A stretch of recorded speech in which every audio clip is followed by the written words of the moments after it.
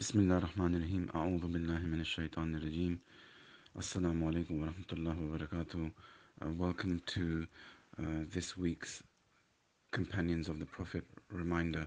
I pray that you and all your families are well, inshallah, in this very difficult time. Bismillah ar-Rahman ar-Rahim. Rabbi shrah li sidri wa yassir li amri wa ahlul uqdatun min lisani yafqahu qawli. The Sahaba which I would like to mention in this week's reminder is Abdullah ibn Jash. Just to give some background about this great Sahaba, at the time of Mecca, when the Sahaba, the Muslims, were allowed to travel to Abyssinia to protect them from the severe torture of the Quraysh, Abu Jash and his Abdullah ibn Jash and his family and his entire tribe emigrated. As a consequence of this, their houses were left empty in Mecca.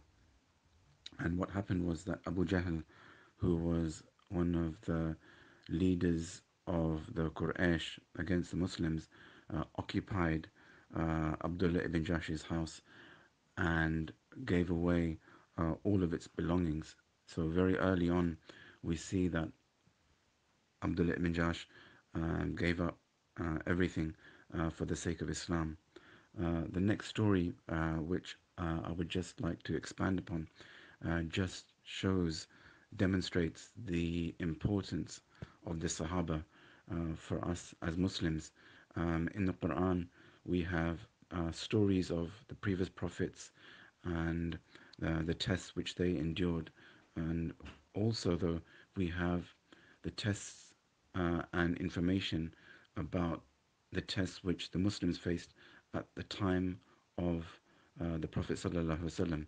So we have many stories in the Quran of the past, but we also have many instances of the Quran telling us about events which happened in the time of Rasulullah sallallahu alaihi wasallam. One of these events is now the story turns to Medina when the Muslims have performed Hijrah and are now in Medina, and Abdullah ibn Jash was appointed the leader of the first military expedition in which Rasulullah sallallahu alaihi wasallam asked Abdullah ibn Jash to monitor uh, a Qurayshi caravan that was passing.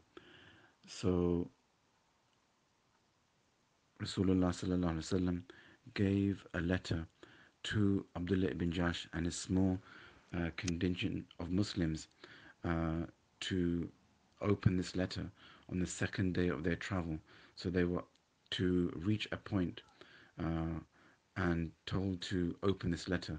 When they opened this letter after leaving Medina, Abdullah ibn Jash was informed in this letter that he should uh, now travel further on and monitor this caravan of the Quraysh.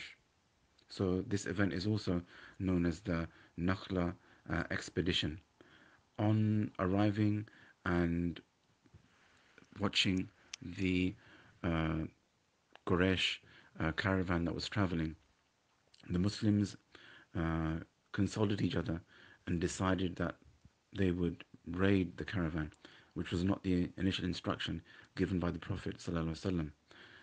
In this, um, some prisoners were taken of the Quraysh, and when this expedition returned to Medina, Rasul ﷺ admonished Abdullah ibn Jash because this was not the instruction that had been given to him. And at this, all the Muslims that had taken part in the expedition were quite embarrassed. And Rasul ﷺ waited for revelation from Allah subhanahu wa ta'ala as to how to proceed. After a few days, the revelation came, and Allah subhanahu wa ta'ala in Surah Baqarah, verse 212, said, "They ask you about fighting in the sacred month.